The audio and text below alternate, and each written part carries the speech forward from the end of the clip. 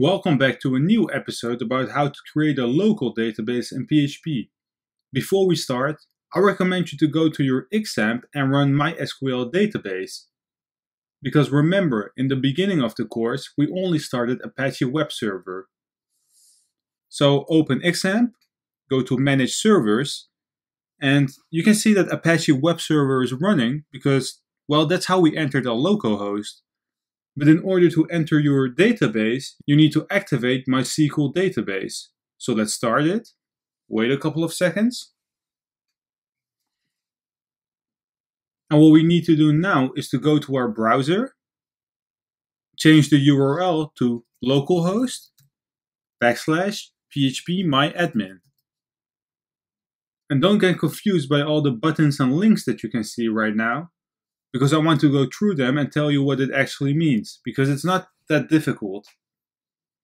So on the left-hand side of my screen, you can see all the databases that I have right now. And you can see it with a database icon. You might have a couple different databases, but a couple basic ones are pre-installed, such as Information Schema, Performance Schema, PHPMyAdmin. On the top of my browser, you can see my server, and right now I'm on my local host. But whenever you log in on an actual database of a website, the name will change. And in the menu right below our server, you can see a couple of buttons that you can choose from.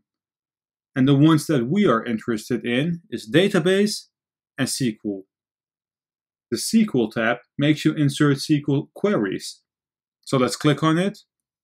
Basically what we did in our last episode can be done right here to see if it works. So remember, what we did in our last episode was writing down select star because we want everything from our table called users. And if I run it right now, you can see that we're getting an error message because, well, we have no database selected. So let's go back to our home page. And there are two other important tabs, which is the export and import. So whenever you have a database that you want to import, it can be done right here. You just need to choose the file and you need to import it. And the same thing can be done for export. But what we want to focus on is the database tab. So let's click on it. And once you are in here, you can see that we can actually create our own database. So let's give it a name, and I recommend you to use lowercase and no dashes. And if you wanted to use dashes, I recommend you to use underscores instead.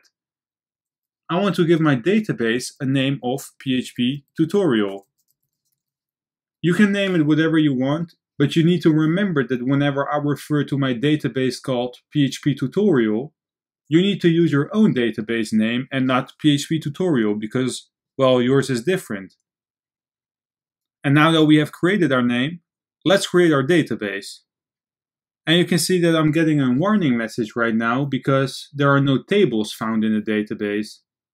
And if you look at the left-hand side of my screen, you can see that the database that we just created is added on the list.